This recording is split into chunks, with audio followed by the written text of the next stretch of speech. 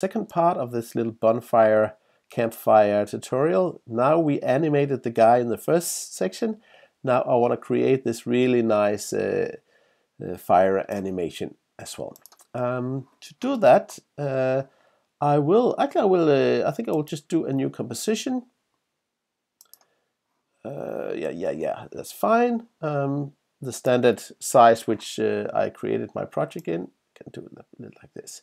So to do the fire, first I need a layer to kind of hold, because I'm using an effect, and to have a layer to use this effect, I just create a new solid. The color doesn't matter, but just so you can see, I like to have it different from my background color, so I can see I actually created the new layer.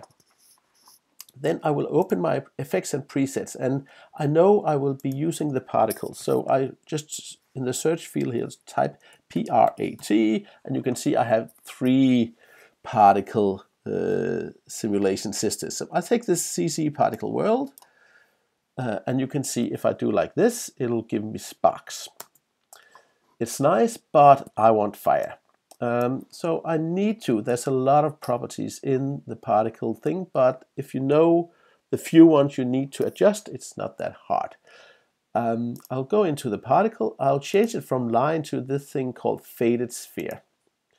And you can see it'll give me these little fireflies, which is nice, but I will then take the birth size up to about 500 or 0.5. And what I will close this one. I will just keep these colors, they are fine.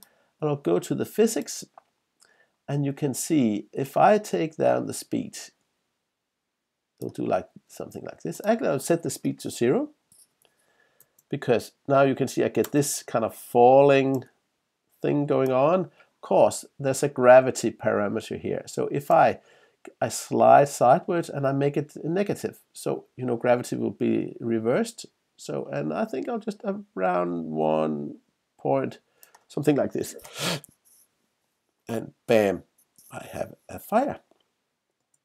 You can see it removed the background color of the layer which I used. So I can go back to my comp number 1, and here you can see I just take the comp number 2 and I drag it in here. Let's see if it fits. I can move it around, something like this, and I can start playing. Wham! A fire ignites and starts to burn.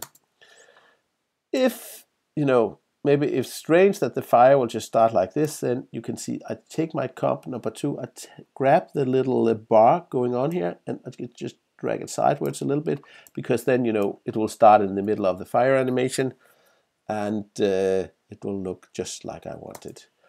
To finalize, yeah, you can add some cricket sounds, and suddenly you have the atmosphere going. You can also search for some fire cracks if you want to add that as well. But actually this ends the little fire tutorial.